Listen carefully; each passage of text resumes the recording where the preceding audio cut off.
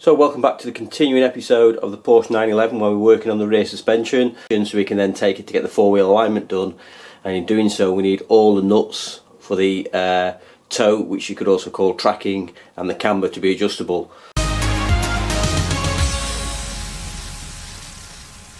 So the front's okay, because basically we've replaced the ball joints on there. I'm going to expose the top of the turret so obviously the guy can just, or girl it could be, just get to the bolts and adjust the suspension.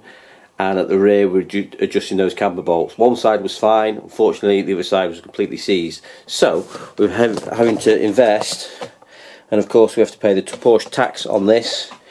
So we've got the rear track control arm, the lower suspension arm, also called a coffin, and then well, let's call it another track control arm here. So the three items we're going to replace, and also these are the eccentric bolts that they're going to be replaced. Porsche kindly give you £50 off. No, they don't really. That's just a 10% off. Design 911, so spank the heck out of that if you like. Show 523. So working on the lower control arm now, just carefully trying to cut between. Basically you've got the aluminium control arm here, got the aluminium subframe and a steel bolt, so you want to work towards sacrificing this, because this is going to be scrap anyway, and do not cut into the subframe. So you're going to cut on the nut side first, on the bolt side first, and then on that side second.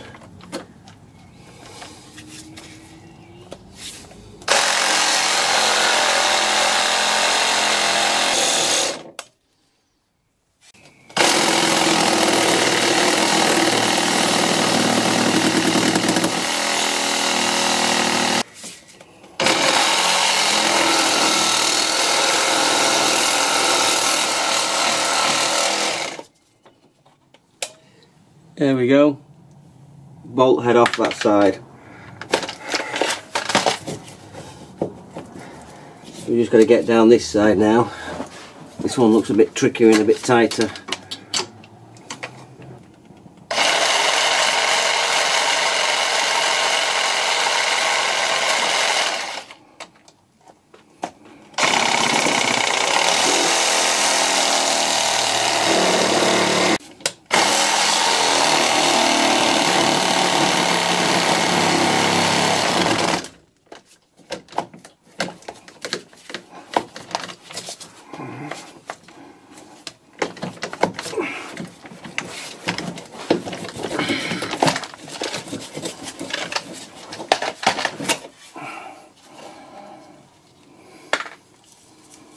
Stripped off the rear suspension on the corner, and basically this was all to do with the eccentric bolts that will adjust your toe and camber. I could not adjust them because they were seized solid.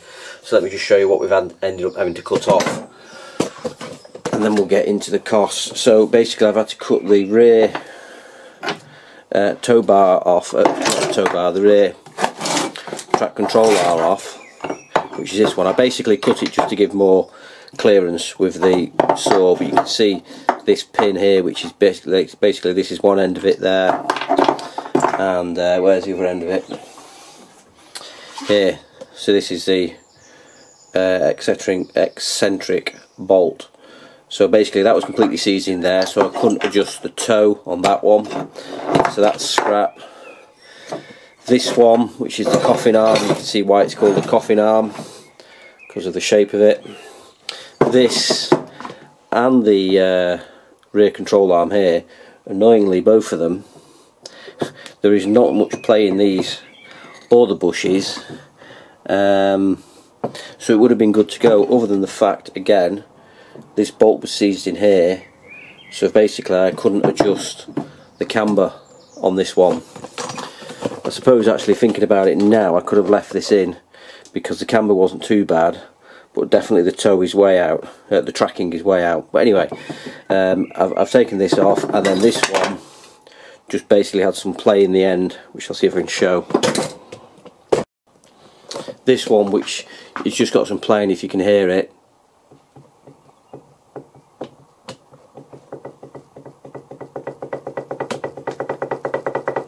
so that there is the play, and that would obviously end up affecting the toe because it would allow the wheel to twitch in and out. So we need to replace all those. So there we go, there's the rear suspension all back together now. Didn't have a problem with the caster bolts on this side, on the let's call it the passenger side. That was fine. And then on the driver's side,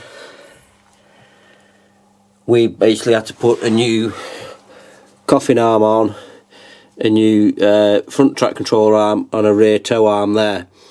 Now new camber bolts are in there as well, so what we're going to do is get this on the four-wheel alignment and then get that checked out and see how far out it was before. Obviously we'll hope it is out, or else all the work we've done is wasted time. And also one other annoying revolution that's just occurred. Let me show you this. Front strut, look at this.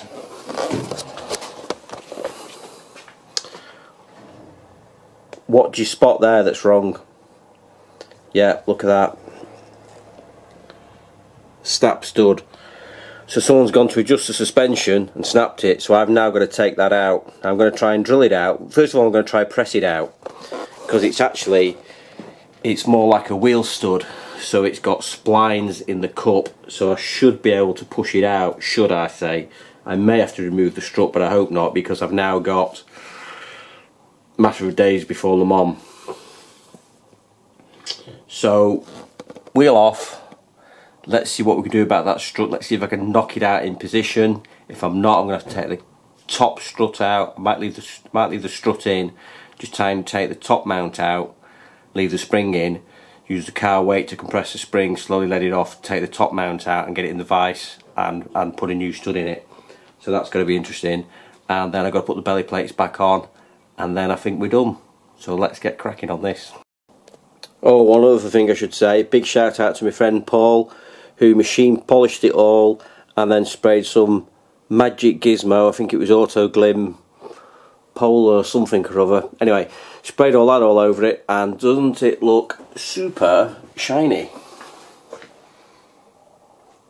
And there's just one little dint that you might see here, if I can get the light right, about there, that I'm going to see if I can get my dint man to sort out. Probably just caught it then.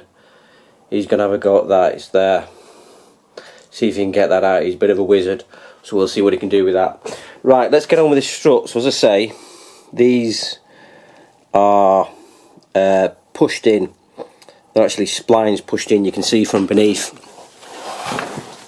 If we look up, you can just see there. You can just see the stud there, how it's pushed in, so it's not welding in, it's actually on a spline.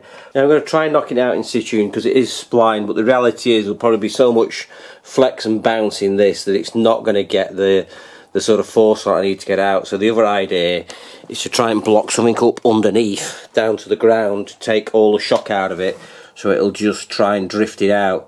Failing that, I'm going to have to take the nut off in there, undo those bolts and see if I can get the cap out. Worst case scenario, the whole strut out. So I tried just hitting it with a brass drift on here like this, but I can just feel all the spring and everything moving below. It's just taking the power out of the blow. So what I need to do is try and brace it. Okay, so my plan worked. It's out, it's in my hand. This is it. I'm going to zoom in, and this is the offending item. And you can see where it's splined there, where it fits in. So basically what I did, just used the brass drift. The problem with the brass drift was, it was too long and I was nearly hitting the bonnet.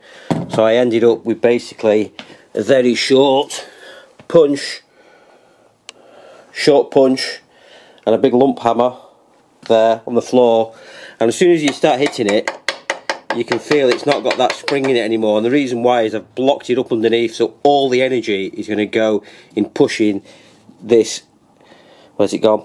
In pushing this out, all the energy is just going to go into pushing this out, rather than trying to just bounce around.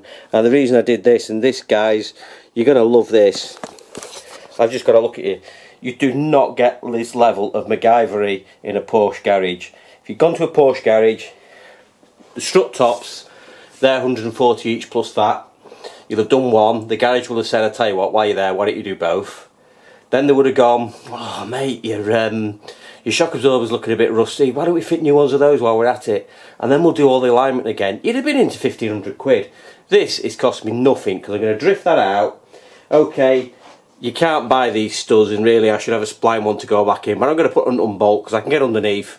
I can put a bolt on the other side, put a nut on the top, and it's fine, and I'm back to 3 bolts on my strut. But let me show you this level of MacGyvery. I'm very proud of this. Look at this for jonkiness. Basically, I've got the axle stand, sorry, basically I've got the jack, I've got a 12-inch extension, a 6-inch extension, a 12-inch extension, and then a socket on the top, right on the base of the actual cup, and that's taking all the shock down there, all the load. Sorry, you know, that's holding it firm, so I could then just press that stud out. So I'm going to put a bolt in there. So there we go, repair done. Nut and bolt in there. It's an Allen head bolt with a washer underneath, so I could just get the Allen key underneath and tighten it up on the top. So I've now got 3 bolts. Circle these because that's where it's set to the on the 4-wheel alignment, and on the other side as well, if I ever need to take the strut out again. When I do take this strut out, I will replace the front struts, because I've replaced the rear struts. So sometime probably next year when I do it, I will put a new stud in here, but this is as good as a stud because it's a nut and bolt all the way through.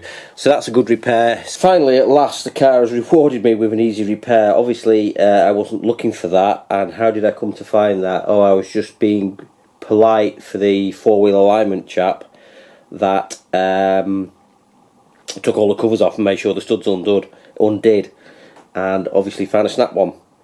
So I'm glad I did, because that could have been perilous, cornering at speed with only 2 bolts 120 degrees apart, and not the 3 bolts like a tripod. You know how strong a tripod is. So I'm quite pleased I found that. Get the wheel back on, get the belly pans on. Oh, there's the other nice thing. While I was at the 4-wheel alignment, there was 2 guys working there, 2 engineers. They came out. Obviously one was doing the alignment. They were both like, wow, this is clean underneath. And then they even got the manager of the shop out to have a look underneath, and they all agreed it was the cleanest 911 996 they'd seen underneath. So that's 4 people who've seen the underside and liked it. So I'm pleased with that. Anyway, belly pans on, trim on.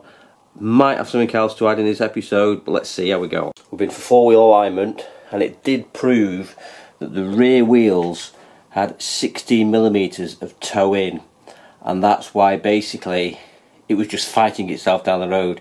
Every time one tyre would lose grip on compared to the other going across a rough surface, it would switch the back end around, and I could just feel it shimming around.